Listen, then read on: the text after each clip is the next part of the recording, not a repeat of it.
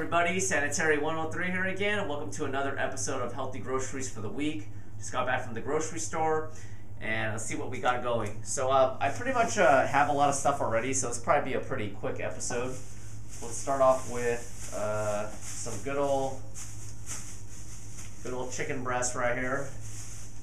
Chicken's the main staple I like to use for my protein, and this is something new right here. If you want to come closer, this is Sea Cuisine Asian spiced tilapia. And nutritional information: the tilapia without the sauce is 130 calories, only 2 net carbs, and 21 grams of protein. So this is not too bad. You just pop it in the oven. I'll let you guys know how that tastes. It's got some good old organic chicken broth right here.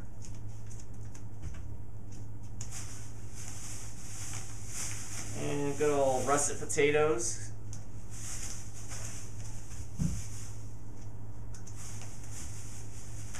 And nothing like some fresh tilapia right here. Fresh tilapia. Good source of protein. Fish is always good. High in protein, virtually hardly any fat. And then one of my go-to carb sources for vegetables is a good old asparagus. Very low in carbs and a good amount of fiber. I love my asparagus. Broccoli's good too. I get tired of broccoli sometimes. And then I just got a couple of apples right here. It's good to get your fruit intake. And apples have a lot of good vitamins and minerals and are very healthy.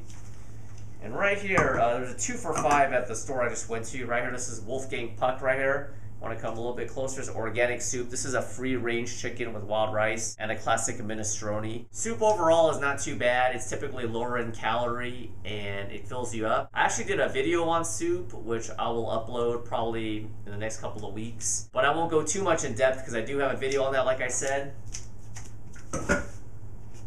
So that one's done, and just one more bag. Right here from Ocean Beauty, salmon burgers right here. 1 salmon burger, 200 calories, 16 net carbs, and 13 grams of protein. So even though it is crusted, it actually doesn't have too many carbs, only 200 calories. So it's a near 1-to-1 protein to carb ratio. So I'm looking forward to trying that. And then I just have some random spinach right here.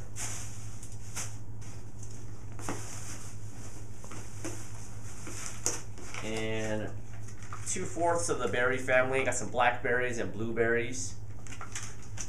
Gonna get my fruit in. And one quick meal on the go. I think you've seen this before. It's a chicken skewer with ginger sauce. I'll probably use just a little bit of that with some brown rice. Quick meal on the go. And then I just have 1 lemon. Oh, whoops. I'll pick that up in a second. And then 1 yam right here, or sweet potato. And last but not least, it's what I'm going to be having for dinner. We'll serve for 2. This is a cross rib roast. I'm going to be doing a cooking video on this, served with some asparagus and I believe a baked potato. That's a good amount of protein. This is a little bit over 1 pound right here.